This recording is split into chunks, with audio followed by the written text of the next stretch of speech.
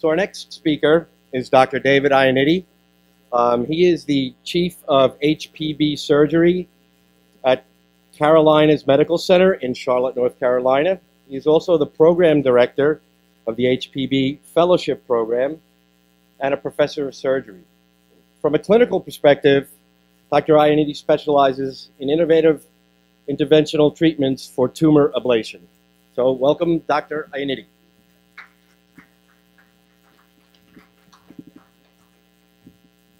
Well, good morning, everybody. And again, I want to thank the Womans for inviting me to speak once again. And I think this is a really fantastic conference that they put on.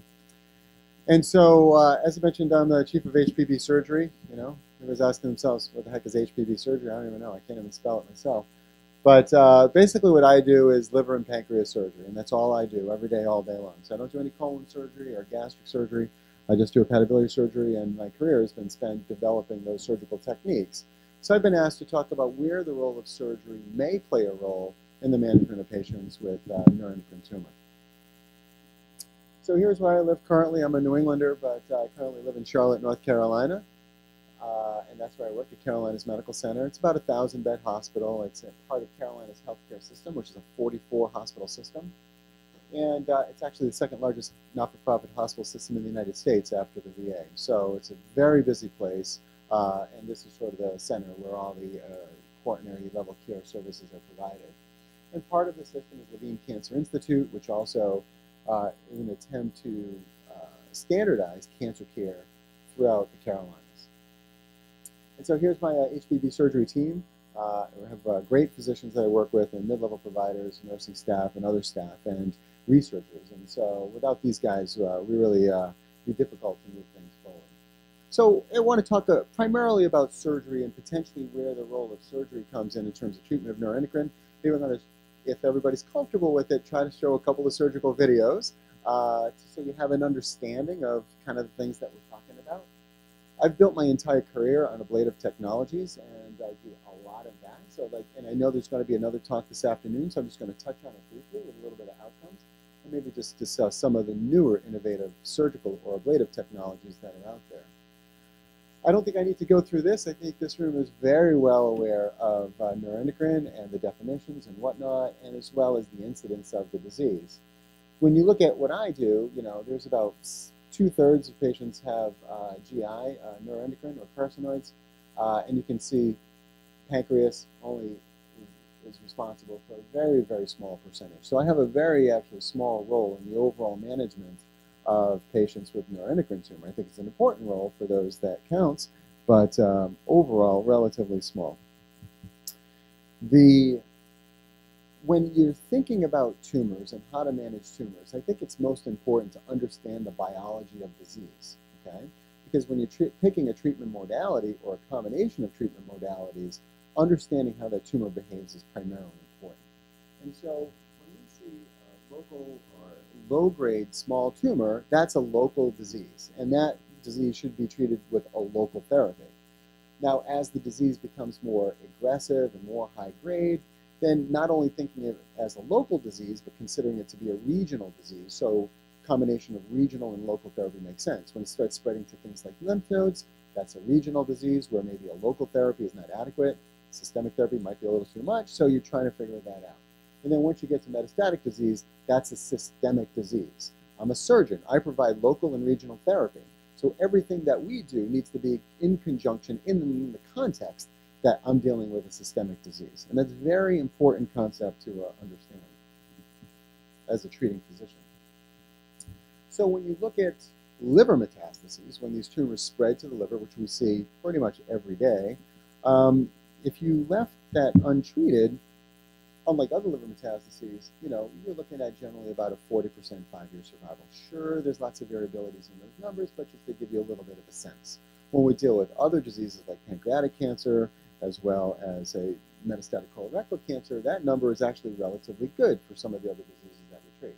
Not good for you if you have it, but we also have learned throughout the years that an aggressive approach to remove or destroy all or as much of that disease as possible can actually even double your survival and in addition, significantly lower symptoms, particularly if these are active tumors. And so again, when we're talking about the different therapies out there, there are systemic therapies, regional therapies. Plenty of talks about systemic therapies with long-acting octreotide, lanreotide, Afinitor, Sutent. And again, I don't really need to go over that. I'm not a medical oncologist. You're going to have a great lecture very soon about regional therapy, which is a huge part of the management, particularly when we develop liver metastases. And there's different terms and things that you'll see. You'll hear pericardial infusion, bland embolization, chemoembolization, DEB-TACE or drug-eluting bead chemoembolization, radioembolization. And it really, there's a lot of details that are involved in the individual treatments there. And again, you're going to hear that a little bit later. What I would like to focus on is the last two right there, liver resection and hepatic tumor ablation, because that's primarily what I do. And so there's been throughout the years, I would say that there's been a relative perception regarding liver surgery. What does everybody think when you think about liver surgery? These big open operations like this, and we used to do this, big retractors, massive amounts of blood loss, patients are really sick, a lot of them die and whatnot. And I'm happy to say, along with other therapies, or most other therapies, there's been an evolution. And fortunately, I'm very proud to say that we've been very actively involved in the evolution of how we technically do liver surgery.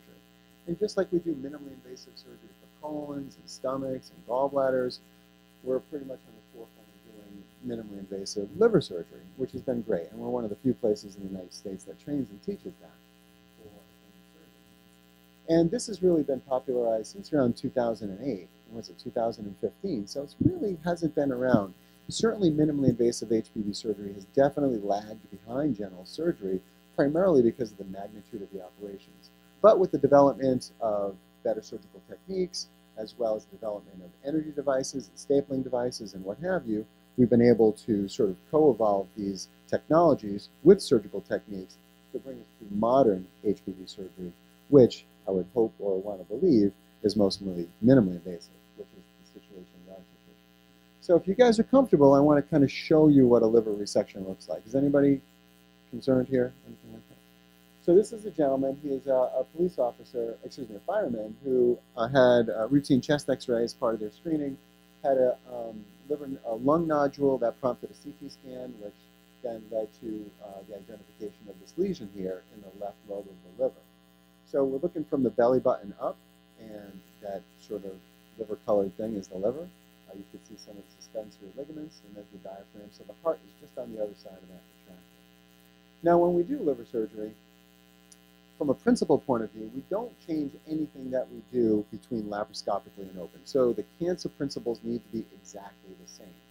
We have a lot less control when we're doing liver surgery laparoscopically, but understanding intrahepatic vascular anatomy and general use or liberal use of intraoperative ultrasound to identify vessels and blood vesicles, we can generally do it very safely. We do, in our institution, about 250 laparoscopic liver resections per year, so we're very aggressive about it.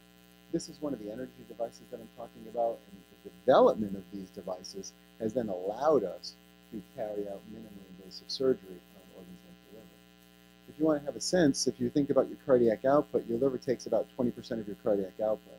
And so if you have a cardiac output of, say, 4, so your blood is pumping 4 to 5 liters per minute through your body, and 20% of that goes through your liver, so you're putting about a liter of blood through your liver per minute. So you can imagine if we get into a little bit of blood loss, which can happen, it doesn't take very long to run out of blood. So again, we're very careful, and you can see when people have this perception of massive blood loss liver resections, which we have on occasion, you can see that, again, with modern techniques, with energy devices, and this is a stapling device, that we're very safely and carefully can go through that liver, and you can see there's, on a good day, there's almost no blood loss here. And the nice thing is that this definitely saves people from a lot of the pain and suffering. Upper abdominal surgery is generally very uncomfortable. When you do open upper abdominal surgery, you have big retractors that are pulling and lifting on the ribs, and oftentimes will bruise the ribs and break cartilage just from retraction. And that being able to do this laparoscopically definitely decreases pain, postoperative pain, length of hospital stay, wound complications, wound infection rates. So from a morbidity point of view, if this procedure can be done well, definitely associated with less pain and suffering, and there's no oncologic disadvantages to doing these procedures laparoscopically versus open. So again, if you need a liver resection, God forbid you do, minimally invasive is a nice way to go. So when we look at the outcomes for liver resections for neuroendocrine tumors, you can see there that even if we don't get a complete negative resection and that we even debulk, if you have an active disease like a carcinoid or other secreting tumor, that you can generate, and most of the symptoms, by the way, come from liver disease. So if you have an active tumor, your liver volume oftentimes directly correlates with the severity of your symptoms or signs. And so we know that at least by debulking, if not completely eradicating the disease, is associated with a very high percentage of symptom control, which from a quality of life point of view is certainly fantastic. And if you look at 5-year survivals, remember, untreated overall 5-year survival is about 40%. We can increase those survivals up to the 70, 80, percent range, and that's fantastic. So I think that there is some validity to consideration of liver-directed therapy for liver metastases from neuroendocrine tumor. Now, unfortunately, most of the people that we see who have liver metastases are not candidates to have all of their tumor completely removed. By far, most of what we see, whether it be neuroendocrine, metastatic colorectal, cholangio, whatever you have, most people are unresectable for a lot of reasons. And so for us, we need to figure out other ways that we can do, because we know that if we can manage the liver disease, it's associated with improvement in symptomatology as well as an improvement in survival. If most patients are unresectable, then we need to figure out other things that we can do to try to treat the tumors in the liver, and that's where the role of hepatic tumor ablation comes in. I wouldn't view them as competitive technologies, but certainly complementary, where sometimes we'll resect some of the liver and ablate some, or we'll do staged procedures. But again, it's important that if you're dealing with liver disease, having all the technologies available is critically important for maximum care. And so, again, there's going to be a talk about ablation a little bit. I've spent my entire career developing all of these technologies, and there's a lot of them out there. And so, again, I'm going to go through every one in painful detail. So the primary modalities that we use, radiofrequency, microwave, a little bit of HIFU, and the newest kid on the block is something called irreversible electroporation, which should be used very selectively. So I started off my career in ablation doing open cryosurgery, basically working with this senior surgical oncologist, and we would do an open liver, we'd carve out as much of the tumor as we could, and then we would actually have pitchers of liquid nitrogen in the aorta and pour the liquid nitrogen in the holes in the liver. Happy to say we've come a long way since then and dealt with a few burns of staff with pouring liquid nitrogen. We learned how to make ice cream pretty well. And so we came to insulated cryoprobes, and then actually I was the first person to publish on how to do laparoscopic cryoablation back in the mid-90s. And we know that, again, from an ablative therapy, historical data, ablative therapy for liver-only liver metastases is associated with an improvement in survival over standard or systemic therapy only. So again, there's been an evolution of these treatments, and so in October of 1997, so really in 1998, radiofrequency ablation became available. And again, this is putting an electrode into tissue and passing electric current. And this has been the mainstay of ablation throughout the world for probably about a decade. Different systems that are out there, you'll hear about that a little bit more. But honestly, radiofrequency ablation has given way to, or should give way to, microwave ablation. There really, in my opinion, is no more role for monopolar radiofrequency ablation, and that the current systems of microwave are probably much more effective than RF ever was. And so it works from a physics point of view very differently. There's no risk of thermal sinks and electrical sinks that you get with radiofrequency, so you have much more consistent ablation or destruction volumes. This is just sort of what an ablation procedure looks like. This is a patient, obviously, with a metastatic liver disease, had previous abdominal surgery, and when you do laparoscopic surgery, you need to be willing to deal with adhesions. Oftentimes, that's usually the rate limiting factor. You can see this liver looks a lot different than a healthy fireman, right? This is a chemo liver. This is what your liver looks like after rounds and rounds and rounds and rounds of chemo. Just a fatty, boggy liver. Other drugs will have a different effect in terms of vascular congestion of the liver. So, you know, we love chemotherapy selectively and in a limited fashion, but there is a price to pay for chemotherapy. Now, again, I'm going to advocate that whether you talk about surgical resection versus ablation versus regional liver-directed therapy versus systemic therapy, they're all complementary. So it's not one or the other. So there's a lesion you can see on the dome of the liver. This is a couple of 915 microwave antennas being passed laparoscopically through the abdominal wall. And everything we do is under ultrasound guidance. So the surgeon has to be very, very good at intraoperative ultrasound, which is definitely a learned skill. I do all the ultrasound courses for general surgeons, so in the United States. And what we're able to do is completely destroy that tumor. We figured out a lot of tricks that we've learned through laparoscopic cryo and laparoscopic RF that we now apply to microwave. There's some differences in the details, but again, we can effectively be very aggressive when it comes to treating liver disease, again, in a minimally invasive way, in a very effective way with microwave ablation. So one of the shticks of radiofrequency ablation is that you can't adequately destroy tumors that are greater than 3 centimeters. So microwave completely overcomes that. So you can see on the left there's a large liver tumor that's a metastatic colorectal cancer, but with modern microwave devices, we can completely destroy whatever we want. Generally, we try not to knock out more than a third of the liver at a time, but if we wanted to kill the entire liver, we could. I'm not saying we should. But again, some of the perspectives of ablation technology are really lingering from the RF days and not relevant to the microwave days.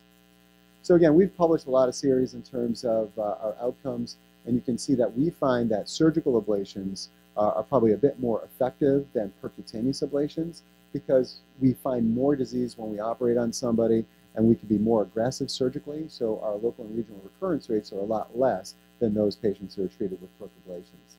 So, and if you look at our overall survivals, and the green line actually represents metastatic neuroendocrine tumor, that we're getting some pretty good overall survival when it comes to treatment of these diseases, particularly with liver-only liver metastases.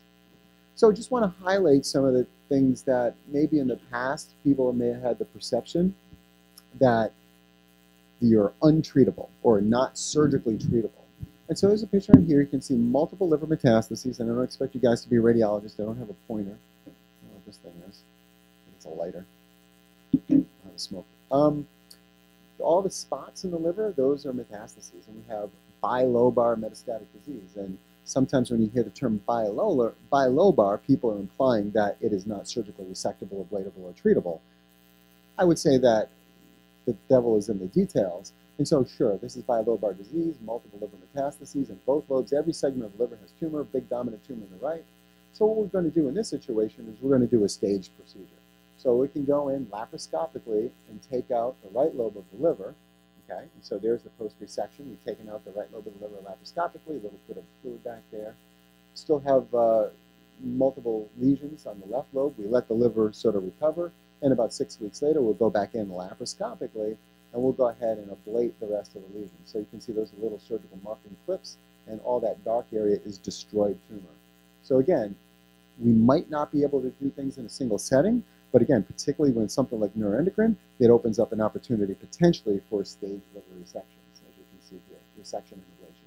This is a patient with metastatic primary pancreatic head neuroendocrine tumor, not the picture of health, was told that nothing could be done for him. He had 10 liver metastases and a tumor in the head of pancreas.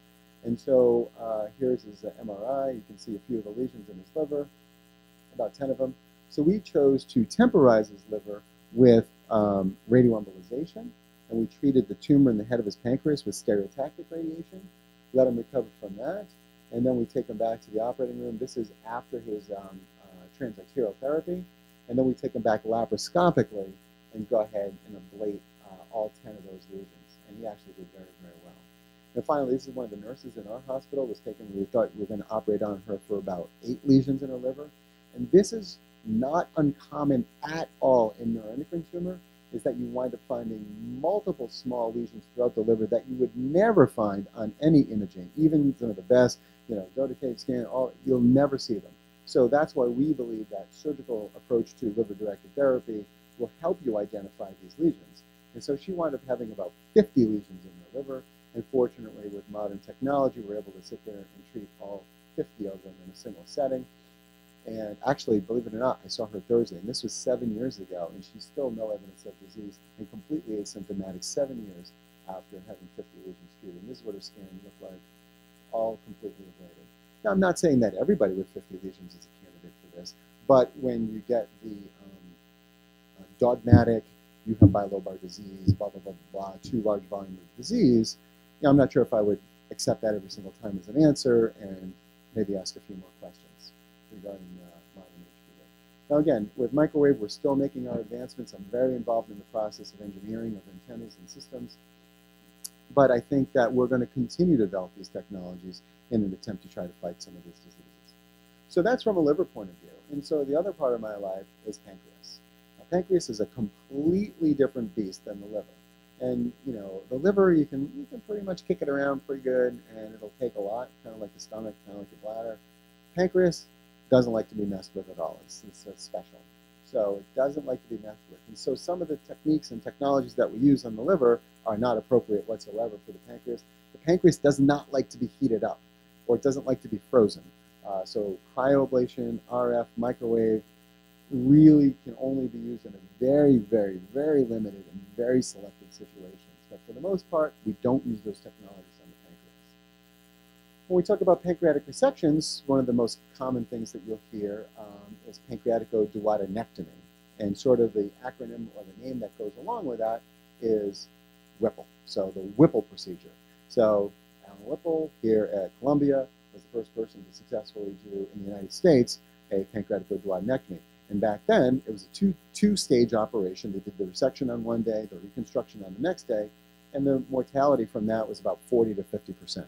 That was back in the early days, around the 1940s and 50s. And since that time, we've come a long way when it comes to doing pancreaticoduodenectomies, and so that our mortality is in the single digits. 3% is nice at my hospital. Dr. Whipple, with all due respect, that was not the first person to do pancreaticoduodenectomy. It's a German surgeon, Dr. Kausch, who was the first person to actually do it. Even though it gets tagged Whipple procedure, Kausch was actually the first one to do it. There's lots of different steps in doing a Whipple procedure, but what do we generally do? You're taking out basically half the pancreas. In the olden days, we used to take out half the stomach. Modern centers that do hepatobiliary surgery will preserve the stomach unless there's tumor in the duodenum or involved at that margin. But we generally try to preserve the stomach. That's called a pylorus preserving Whipple. So if you need a Whipple, God forbid, hopefully you'll have a pylorus preserving Whipple. And we take out half the pancreas and the entire duodenum, bile ducts, all the lymph nodes in the area. We can't, unfortunately, in most patients, particularly with neuroendocrines, just go in and take the tumor out. We can sometimes do that with islet cell tumors, but overall for neuroendocrines, that's not an option. We have to take everything out. It's a regional operation. So if you have a primary duodenal carcinoid that's invading into the head of the pancreas, you need a Whipple operation. This is just what it looks like. We're very aggressive when it comes to Whipples, and we do a lot of vascular resections, vein resections, arterial resections, and about 25% of our Whipples, and we do about 100 Whipples a year, about 25% of those are with major vascular resections and reconstructions, which is a fairly high number for the United States. But again, we're able to extend what we do with resectional therapy for tumors in the head of the pancreas or the duodenum with, again, more modern techniques. But again, just like there's been minimally invasive liver surgery, we also do minimally invasive pancreatic surgery. And there's lots of roles for laparoscopy when it comes to treatment of patients with pancreatic diseases, not only neuroendocrine, but others. And certainly from a resection point of view, we can remove the body and tail. A little bit more controversial is doing a laparoscopic Whipple procedure. Very few centers in the United States do that. We actually do that with the assistance of a robot. And again, we need a little bit more time to look at those outcomes and compare morbidity and mortality. There's a lot more issues from a GI point of view. It's a little bit more straightforward with liver. But again, all of these procedures are potentially able to do in a minimally invasive way, which again minimizes morbidity and illness for the patient. So again, there's a typical neuroendocrine tumor sitting out there in the body and the tail of the gland. And when it comes to a procedure that involves the body and tail, you'll hear distal pancreatectomy, but there's lots of variations on that theme. I think that's outside the scope of this particular talk. And again, rather than having a big up and down incision or a big, chevron incision or Mercedes-Benz incision with retracting your liver, generally you're going to have 4 incisions that are anywhere from 5 millimeters to 10 millimeters in size. And I think from a healing point of view, wound infection point of view, pain point of view, it's a lot less. Lots of steps when you're going through the liver, but absolutely 100%, we are so incredibly dependent on intraoperative ultrasound. And that in itself is a huge skill that needs to be known, and the surgeon needs to be able to do that very well. So again, when we are doing everything laparoscopically, we lose our ability to touch. So we can't touch and we can't feel anymore. So we can't feel blood vessels, we can't feel tumors. And so now ultrasound basically takes the place of our hand. So now we visually see the location of the tumor, where it is relative to the blood vessels and other things. So it's absolutely critical. And it also helps us maybe identify lesions that we're not seeing on preoperative imaging, despite the best preoperative imaging. So ultrasound is absolutely critical. So here's a patient with a neuroendocrine tumor sitting in the back of the pancreas. And if you can indulge me, I'll run you through about a 2-3 minute video here. Now, unlike the liver, where the liver is right in the front, right in your face, pancreas is all the way in the back. So we have to get things out of the way. So it's sitting behind the stomach and behind the mesentery of the transverse colon. So we have to move things out of the way just to get down to the pancreas. Now there are some structures around the pancreas that, the pancreas doesn't like to be messed with, and some structures that don't like to be messed with. This is the ultrasound. You can clearly see that dark circle to the right, and that's the tumor itself. You can't see it from the front, so very important for us to be able to identify the lesion, its location, where it is relative to the major blood vessels. So some pretty significant structures in those areas, and damaging those vessels is counterproductive, let's just say. And so what we want to do is we need to mobilize it. You have to be very gentle with the pancreas. You can't rough it up. You can't manhandle it. It bleeds. It just doesn't like to be messed with at all. When we do these procedures, whether it be on the liver or the pancreas, sometimes by manipulating the tumor, we might be sending hormones into your bloodstream. So it's generally a good idea to try to block that before you start manipulating a tumor. So all of our patients will get octreotide intravenously at the beginning of the operation to try to minimize a carcinogenic crisis. And fortunately, knock on wood, we haven't had to deal with that too many times. So again, things that the surgeons need to be thinking about proactively to try to minimize the risks. So what we've done is we've excluded the blood vessels. There's the splenic artery that runs along the top of the pancreas, and the splenic vein runs behind the pancreas. And again, you can see this is all no hand assist, and that's just another stapling device there. Sort of the crux or the bane of our existence is cutting the pancreas in half. And again, with modern stapling devices, with or without staple line reinforcement and variable height staplers and all that, we can actually transect these pancreases very well, alone or in combination with an energy device, because the biggest risk of a pancreas is either a pancreatic leak or pancreatitis. And the risk of that in the modern era is actually fairly low. Does it happen? Of course it does. But frequency of that is fairly low. And then again, we use our energy devices in a combination of a variety of techniques to remove the rest of the pancreas. In this particular situation, we've preserved the arteries and we've preserved the blood vessels to the spleen. So the spleen did not need to come out because this is a small low-grade tumor, and then we glue it up at the end. So if you look at outcomes associated with resection for pancreatic neuroendocrine tumors, you can see there in the upper study, 72 patients, this is pancreas-only disease, not liver metastases associated with it, that you can have a 5-year disease-specific survival of about 90% having the tumor removed. So, well, I'm here talking about laparoscopic surgery. So this is a meta-analysis looking at the lower study is meta-analysis looking at laparoscopic versus open pancreatic resections for neuroendocrine tumors.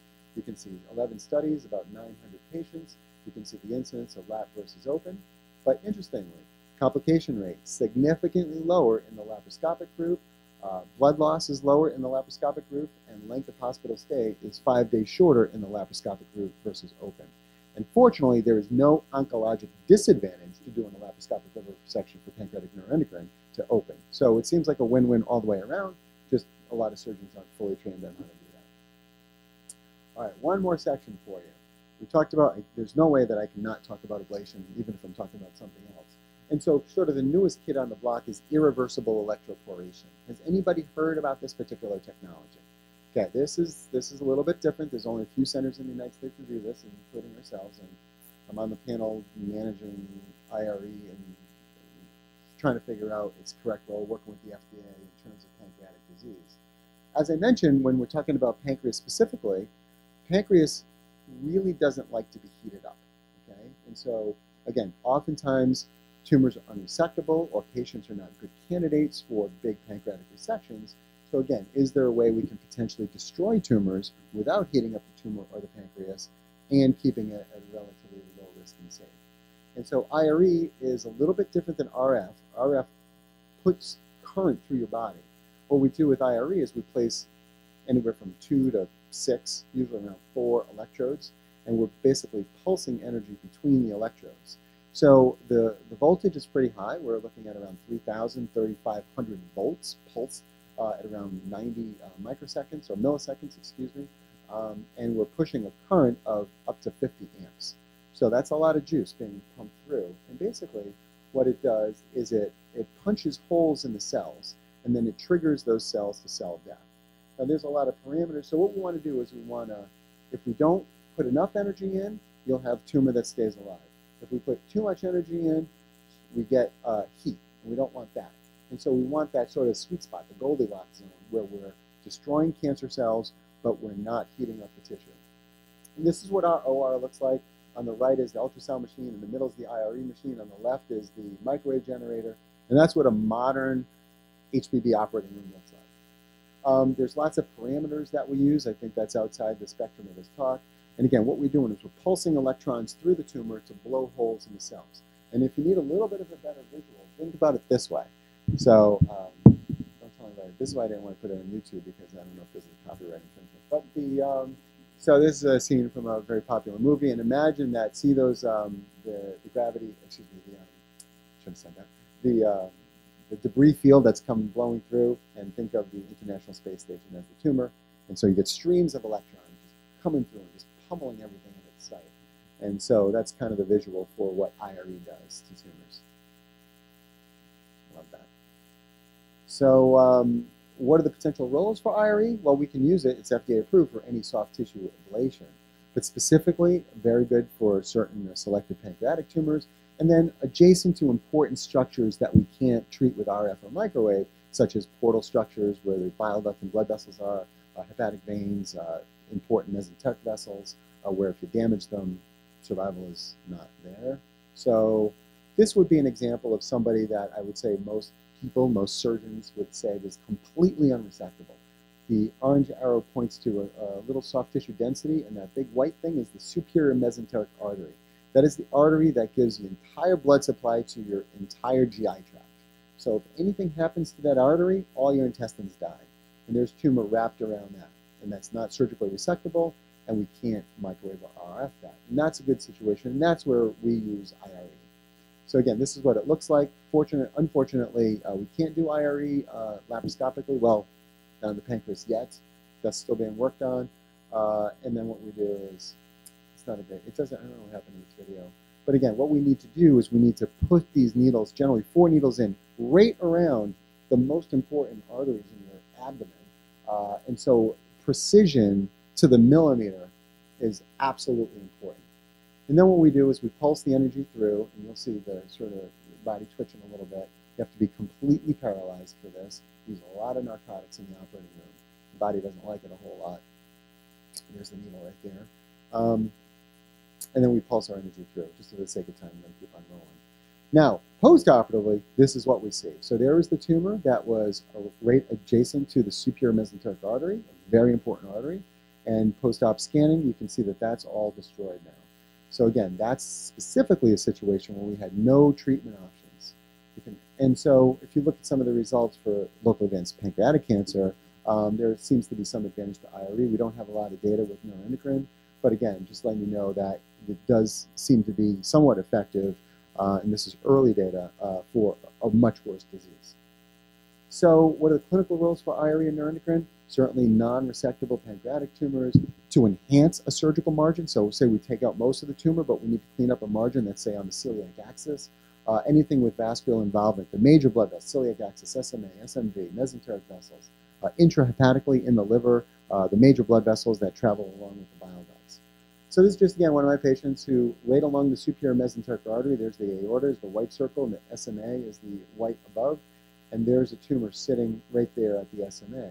And again, if we try to resect that, we cannot resect that with a negative surgical margin. You'd have to take the artery, which would wipe out all your intestines. So again, that's a situation where we'll go into the mesentery, and we were able, and that's a very common problem, by the way, with neuroendocrine tumors. You'll get mesenteric metastases.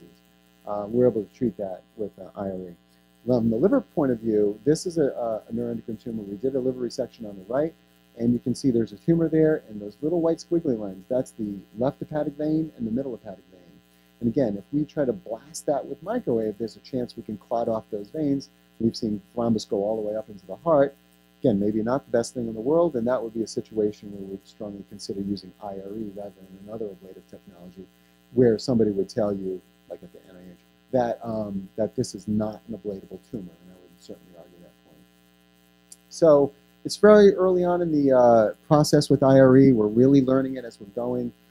We're continually working on it in our lab in terms of developing improved mathematical algorithms. We're trying to figure out how to enhance that with drug elution locally, and we're also developing the next generation IRE device in our thing. So, you know, what's the future going to look like when it comes to liver surgery and ablation technologies? You know, this is what I think about every day. I'll be on the train today, and that's what I'll be thinking about to try to figure out how to make it better. But I do know that the future definitely looks bright. So do not give up hope, because you've got very dedicated people who've committed their entire lives to trying to fight these horrible diseases in the best way we can.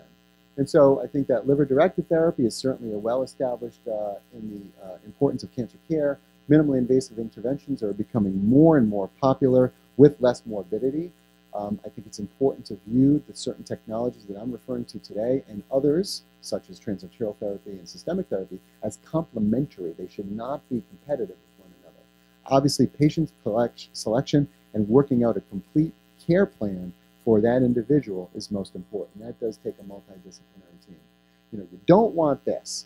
If I'm a hammer, you're a nail, and that's what you're going to get. You don't want that. What you want is this. You want a patient-centered approach to care where you have multiple specialties looking in, and then what we do is we go argue and arm wrestle in the back room to figure out a care plan for an individual patient. So again, I want to thank you from the bottom of my heart from the HPB surgery team at Carolinas Medical Center. I appreciate your attention, and I hope we're able to give you a little bit of information as you're moving forward in your journeys. Thank you.